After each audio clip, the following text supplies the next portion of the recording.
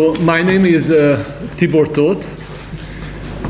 I would like to start with the notion of the challenges and to make a strong point about the notion of trials and failures. Trials and failures.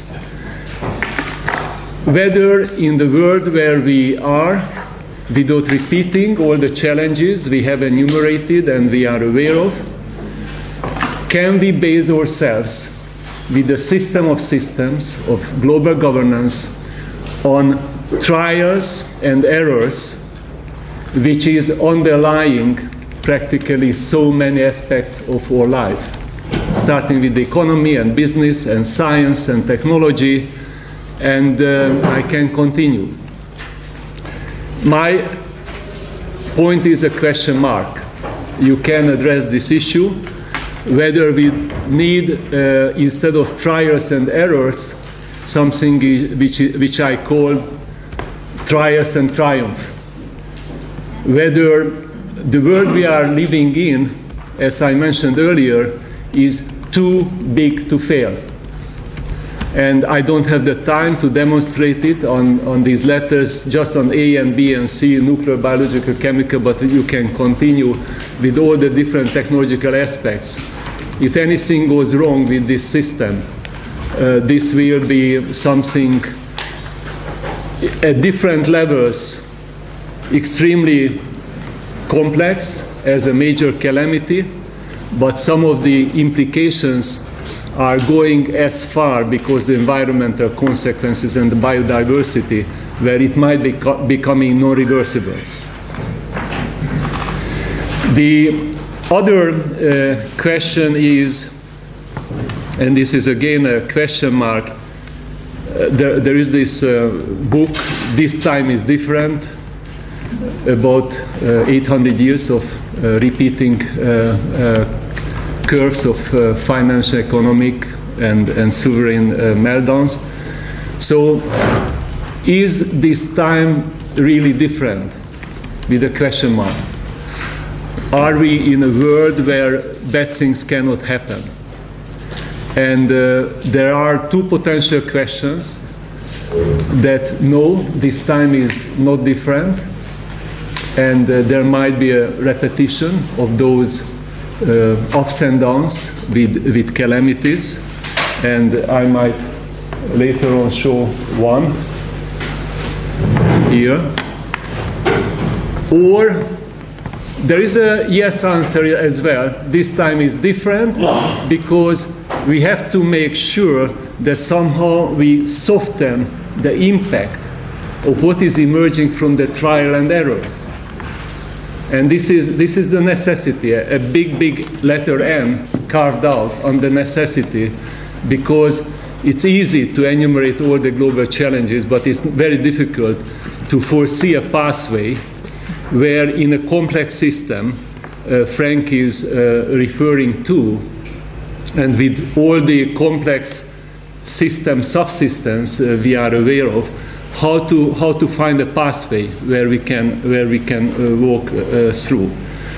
On a narrower context, I would like to come back to a bit to challenges for what I call global governance / global regulations. And from my perspective as someone who was running an organization at the intersection of diplomacy and sciences and technologies,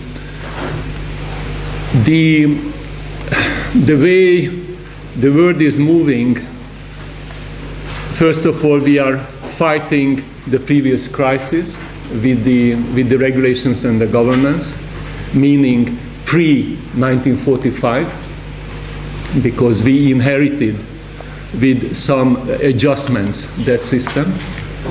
This is number one. Number two, I try to make a point about that the all-inclusive, really global arrangements are losing traction, and there is a fatigue with cooperation, and they are being emptied, if you understand what I say. To a certain degree, it's good if more viable arrangements like Médecins Sans Frontières are taking over. But my guess is that there is a vacuum left behind. While being emptied and the new actors moving in, there is a great gray area which is left unattended.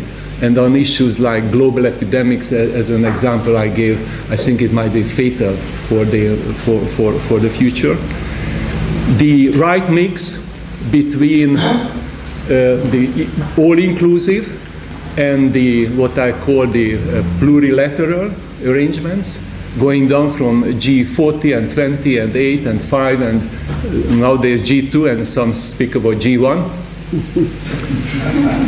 And in a normal world, there we have to be a mix of all that. So I don't think that we should say no, we are just believing in one. But the trick will be how to have the right mix where there is an important element.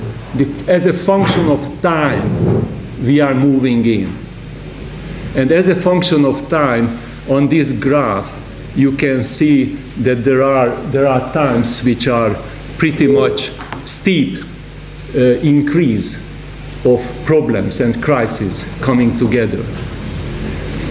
The absence of certain segments like business and academia and science from the global governance, yes, they are there in IPCC, in many of the technology diplomatic conferences I was presiding, but they are being supervised.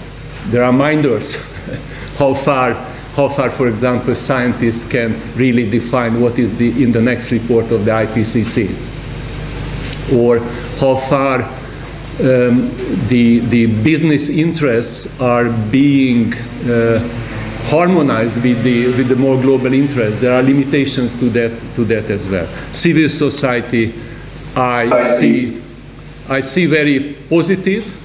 I see very positive engagement. At the same time, they are still marginalized in many fora. What we call collective intelligence is not used to the level. There is a conflict between global governance dominated as a result of the 45 arrangements, UN, and the new realities.